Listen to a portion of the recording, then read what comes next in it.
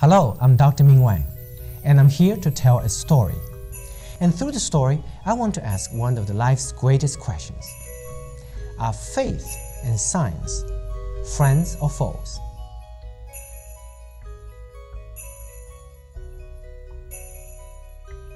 "16 years ago, we were conducting corneal wound healing research and found that in contrast to an adult eye which scars after injury, resulting in the loss of sight, a fetus can actually heal without scar.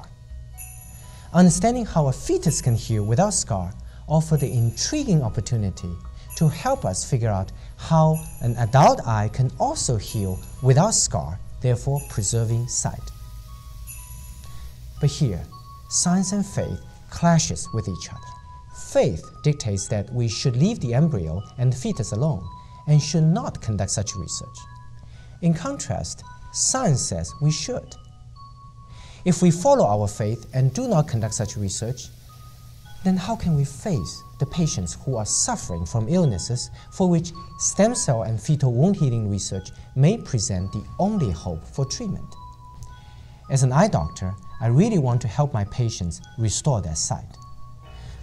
But I was also struggling with my moral conscience and faith. How can I take life away from an unborn child? We agonized over this dilemma, to the point that we were at our wits' end, and I nearly gave up on the whole fetal wound healing research project. There just seems to be no solution at all. I needed to know that it was going to be a long and arduous journey, that the right solution is often the most difficult one. We began looking at this problem from different angles and perspectives and stumbled upon the amniotic sac, a casing which holds the baby before the baby is born and is disposed of after the child is born. We ask ourselves the question is it possible the amniotic membrane may in fact contain the ingredient of scarless fetal wound healing process? So when this membrane is transplanted onto an adult eye, that it can create a fetus-like environment and to encourage the adult eye underneath the membrane to heal without scar, just like in the fetus. Excited at this possibility, we began a series of experiments. I obtained the amniotic membrane from mothers who, after birth of their children, donated the amniotic sacs, and I transplanted this amniotic membrane onto injured eyes.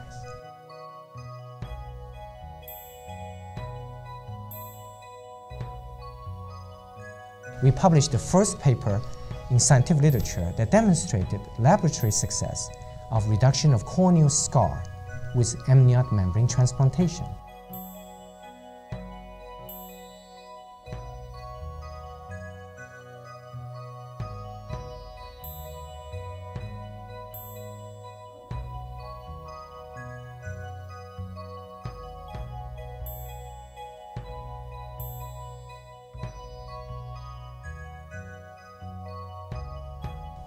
And elucidated its molecular mechanism, why it worked. We invented amniotic membrane contact lens, obtained 2 US patents, and started product development.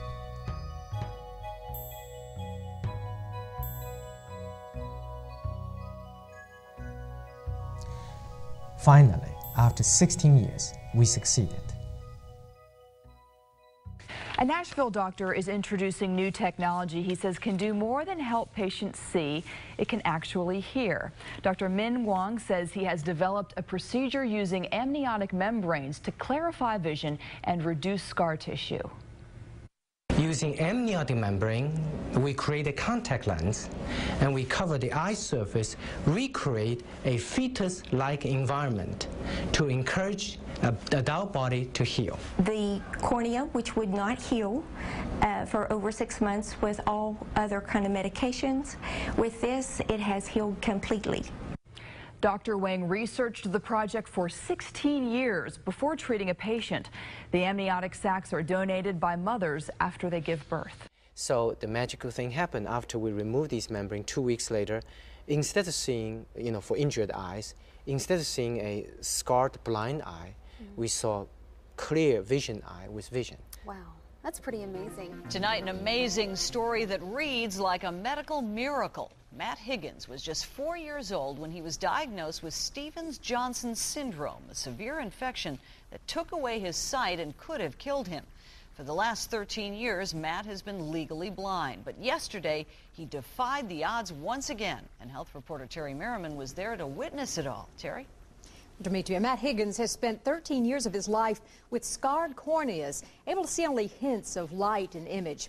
Dr. Ming Wang has spent 15 years of his life researching an unborn child's ability to heal without scarring.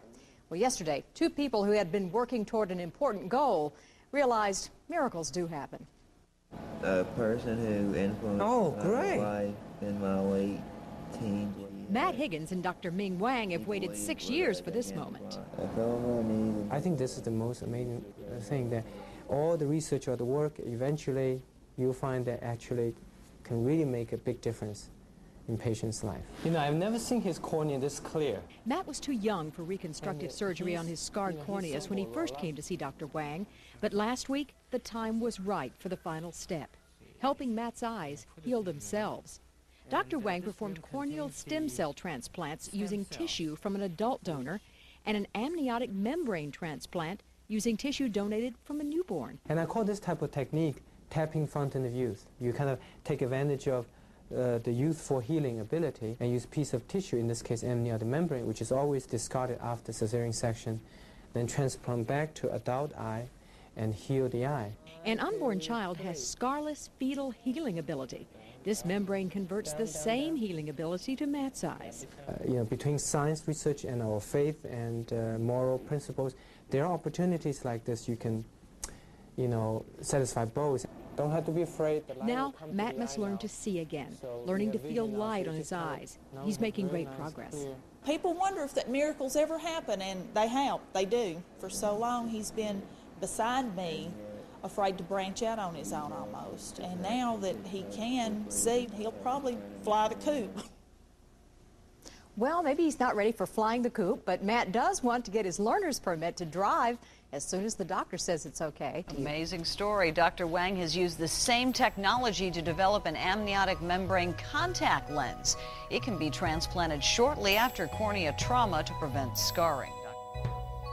Today, eye doctors throughout the world use the amniotic membrane contact lens to cover injured eyes, to reduce scar, and to restore sight. Countless number of patients have benefited from this new technology and had their sight restored. Amniotic membrane contact lens is a powerful example which shows that, in fact, faith and science can indeed work together. Through the study and use of amniotic membrane, we gained a better understanding of the scarless fetal wound healing process, which benefited adult eyes and helped restore sight. All these without touching any part of the unborn child. My name's Ming Wang, and I do believe that not only faith and science are compatible and can work together, but also it is through uniting them rather than splitting can we actually find a new, unexpected, and more powerful solutions to the problems in our lives.